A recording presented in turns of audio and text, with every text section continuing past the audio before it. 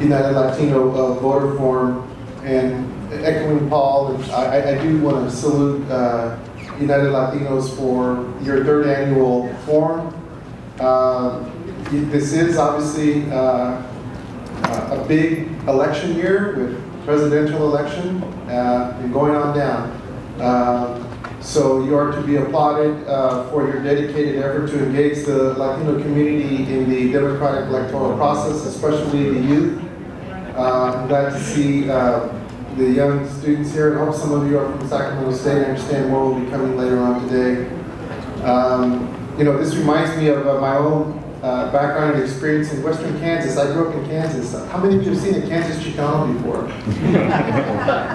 Well, you're looking at one. My parents were born in Western Kansas as well. In fact, they were part of the migration from Mexico during the Mexican Revolution, when my grandfather was back in the almost 100 years ago, when they went to El Paso, instead of turning left, they went right, okay? So that's how they ended up in Kansas working on the railroad. But I do think that it's really important because these are the types of experiences that sow the seeds for civic awareness, civic engagement, because all of that adds up to full, active citizenship. And that participation that we as Latinos, as citizens of this country, this is really our obligation and our responsibility. And so I salute you, I applaud you. Welcome to Sac State, and have a great day. Thank you.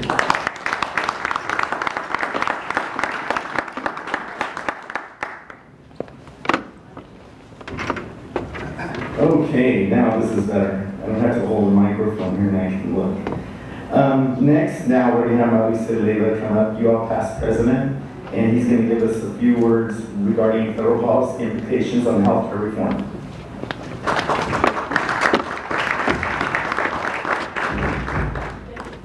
Good morning, everyone. So glad to see all these people here, especially the students. This is extremely important, especially for students. You are the people that we want to reach, because the future of this country is in your hands. I want to thank Dr. Bredo for bringing his class over here. Thank you.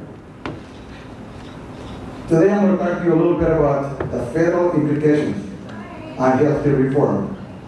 Now, I selected this topic for a couple of reasons.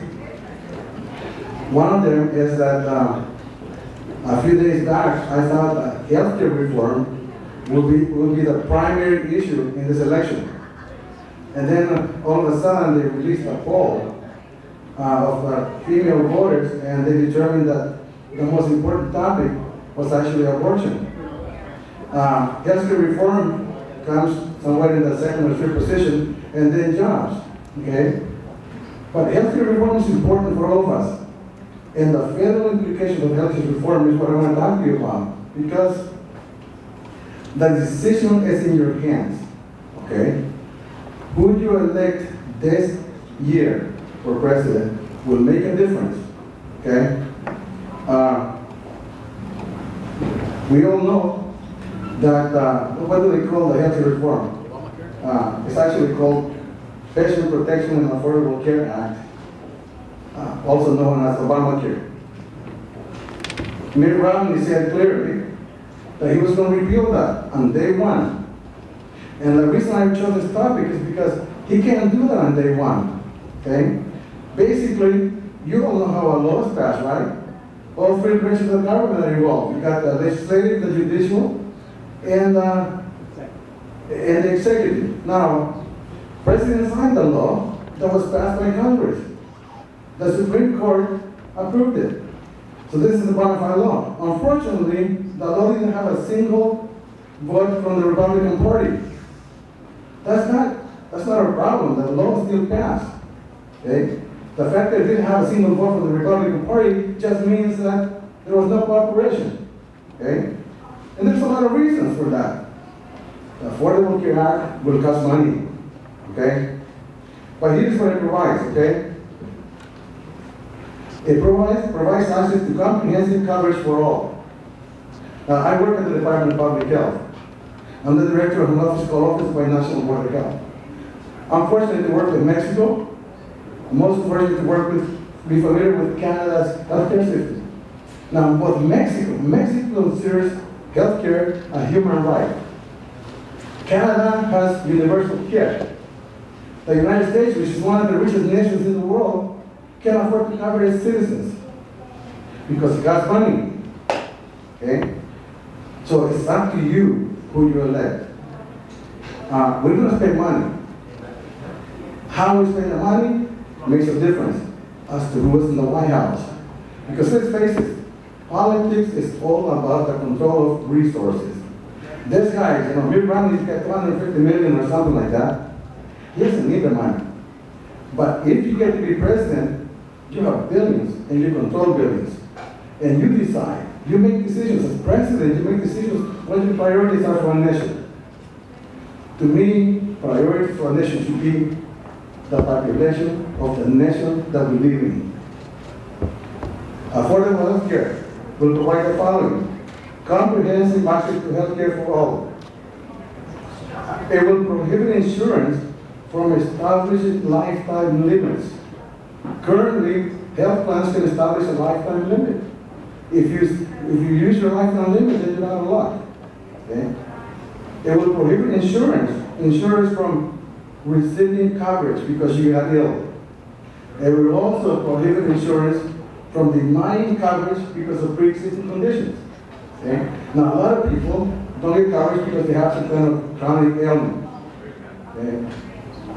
But the part that I like the best, being that I am a Department of Public Health employee, is that it has a preventive health component. And let's face it, the best way to stay healthy is not to get sick. So preventive health is important. So I like this law because it has a preventive health component. Now we have done some estimates. And according to the estimates from the Pandemic Health Network, more than 2 million of the state's chronically uninsured Latinos will be able to attain health insurance through the public programs and subsidized insurance. Now, California, we're very fortunate in California.